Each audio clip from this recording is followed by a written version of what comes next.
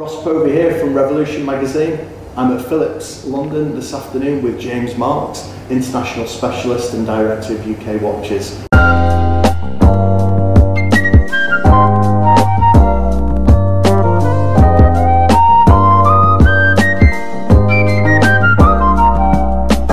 This will be different for you. It's your first big season on the other side of the fence, as it were. How different is it going to be for you? How are you feeling about that? It's been a tremendous learning curve, but it's been amazing to have such a knowledgeable, high quality team behind us. We are an international team, we're not just regional, we are one group. To have the mentoring of Aurel, Livia has been incredible. It's a huge opportunity. And it's been very interesting to see, having been a collector before and you sort of receive a catalogue, it's delivered to you, the actually deliverable process. How does it get delivered? You know, how do you consign? How do you find? And it's understanding Phillips and coming from the other side. It's nice to be able to tell the story of, you know, I've appreciated the work that Aurel and the team have done for a long time. The quality of Phillips watches has been outstanding since 2013. They've sort of set the mark in regards to catalogues and quality, and to actually sort of see that process from behind the scenes has been absolutely fabulous. Talk us through the process of selecting pieces and curating a sale such as this. Well, Phillips is known for quality. We look at two things. We look at quality and provenance. They're the sort of two benchmark words.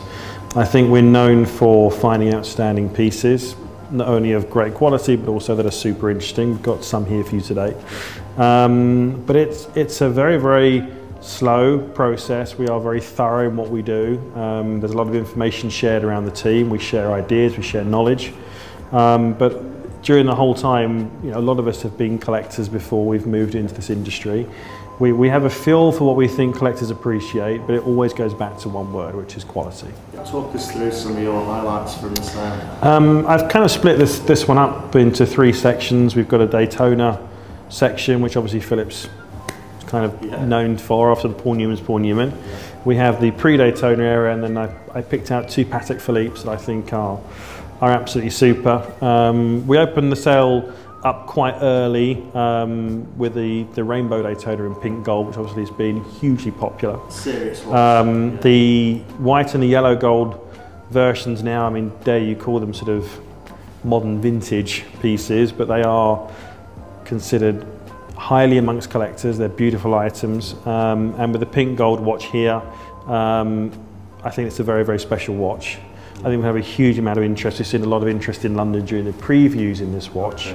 And with an estimate of 150 to 250,000 Swiss francs, I think we're going to see a lot of interest in this watch. Yeah, it's interesting because you've got two watches in this sale that were released this year at Basel, which will be interesting to see. You've got the Pepsi, Pepsi GMT and the Everose Rainbow. So it'll be interesting to see how they perform for such new watches. I think it's very cool that for Phillips to have lot one as and a lot with no reserve. To open with the new Jubilee Steel GMT, I think it's great. I think it was totally unexpected.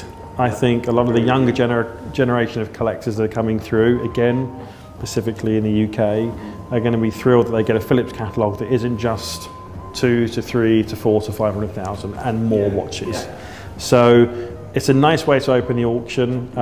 It's a good introduction, and also then moving on to the Everose Daytona Rainbow. I think a lot of interest. You know, modern day Rolex is very strong. The brand is arguably stronger than it's been for quite a while, and the quality of product is deserving of some space in a Geneva sale. Yeah, definitely. We were very quick, but we were one of the first hands-on with the Everose this year with Revolution, and it's a watch that has really set the world alight, and I think it's going to bring in maybe even more collectors to the Daytona scene. We've talked before about the recent surge in interest in self-winding Daytonas. I think with self-winding Daytona, I think particularly with the Rainbow, the beauty of this is, you know, Rolex sort of are in this constant sort of drive to create the perfect product, and we've seen that with leading up to the Serrachrome bezel model where they changed the caliber something like 13 times without ever announcing it. With the Rainbow, they stopped production because they felt they could not source the stones of significant quality to bring this perfect picture together. Yeah. And yet here again, back in rose gold, not only do we find the bezel with gemstones, we now have the hour markers as well. So it just shows you that Rolex are constantly playing around with concepts, and they're striving for perfection. In this case, it was gem setting. And it really, really shows. I love the yellow gold. We have a yellow gold example in our New York sale. We have a white gold example in our Hong Kong sale. So we have the trilogy. The trilogy is here. And you know, they're very, very, very special watches. They have appeal from a aesthetical point of view, from a fashion point of view, from a collectible point of view. Very, very small production numbers on Rainbow Daytonas. I think people overestimate. They've seen it in certainly the yellow and white was in the catalogue for a period of time. Yeah. Very, very small production numbers. So the collectability of Rainbows, yes, prices have moved somewhat in the last few years. Yeah. Super collectible, modern. This is obviously a Rolex in-house movement, but very, very collectible watch. Yeah. So from one hugely collectible Daytona in the Rainbow to another equally, if not more collectible watch in the Paul Newman. The 6263 Panda Paul Newman is arguably in many people's eyes the Paul Newman. Yeah. Bi-colour rather than three-colour with the earlier models with the screw-down pushes. It has an aesthetic that is unquestionably one of the most recognised steel sports watches in the world. This example we have here in the second session of our sale on Sunday, it's lot 215, has it's a Mark II example. It has beautiful original pushers. But what struck me about this watch, and it's something that I think will appeal to the collector community in general, is how this beautiful dial, it has lovely original lume, but the outside track and the inside sub-registers are turning this lovely tropical. They're a nice tobacco colour. And we've seen that as a little bit of a theme in the auction for Geneva. We've got some outstanding example of tropical Rolexes. And this is just really a perfect example of a 6263. Box and papers, unquestionably something that would take great pride in any collection. Quality and provenance. Quality is the one word that we look for. And, you know, we talk about themes within a sale. A Phillips sale is quality and provenance. Yeah. We don't necessarily aim, although we have had tremendous success with thematic sales, but with our sales such as Geneva this year, it's quality is always the word.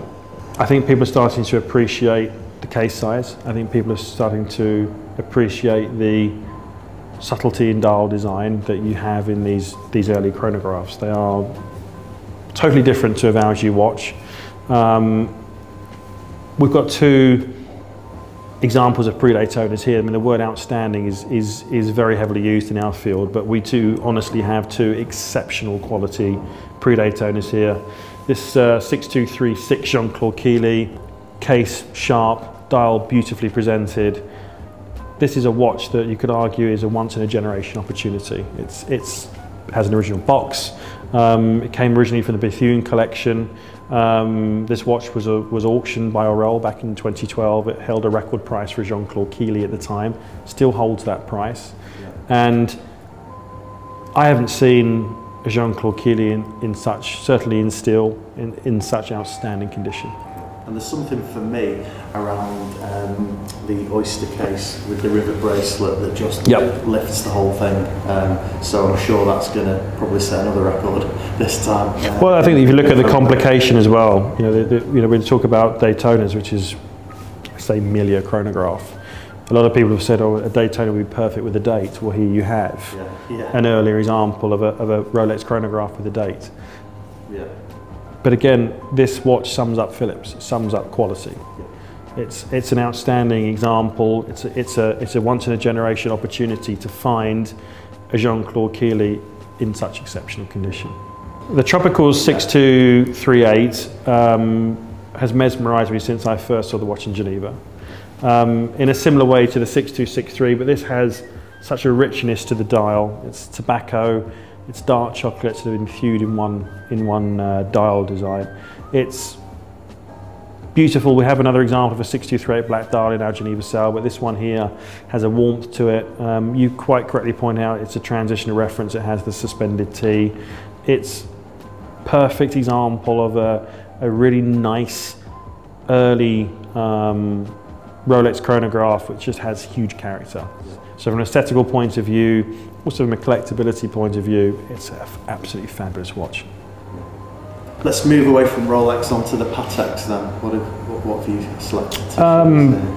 We've moved away slightly from modern Pateks. We're still very much focused on vintage, and perhaps one of the references that I think personally is a watch that's terrifically undervalued, has been certainly the forefront of the sort of seasoned collectors' minds, but I think is a watch that embodies everything that is really great about Patek Philippe. An amazing case size, a superb movement. It's the 3974, and what is so lovely about this example is over its 11-year production run, this is the only 8th example in platinum to come to market. And platinum isn't recognised necessarily for its acoustic qualities, but this with its Hagman case is just a superb example of Patek at its best. Perpetual calendar as well. It's very elegant, it sits on the wrist superbly, but with the beauty of the fact that the subtlety with the lever here, you hold the secret to it with its obviously is this superb minute repeater mechanism that is Patek Philippe sort of embodied. I know from conversations I've had with Patek before, it's every minute repeater is hand tested by the president. So it's a very, very special watch with a super subtle design, but holding a really, really great complication. Yeah, lovely. And then for some reason I've gone through a phase of really warming towards vintage Calatravas, and this 570 struck me not only for the fact that it has the most unusual font in its dial. It's a super example of a 570, very unusual. The case width between the lugs is 2 mils wide, and the overall case is 0.5 mil wider than the standard 570. Case is produced by Geneva Watch, and there are hallmarks on the watch that indicate this fact. Black lacquer with Arabic, again, gives it a real warmth, and from afar you probably think that's a rose gold watch, but actually it's 14 karat yellow gold, possibly unique.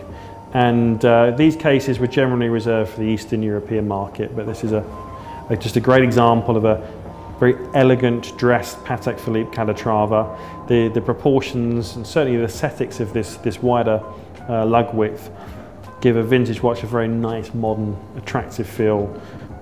Very unusual. I think it would grace any collection very nicely.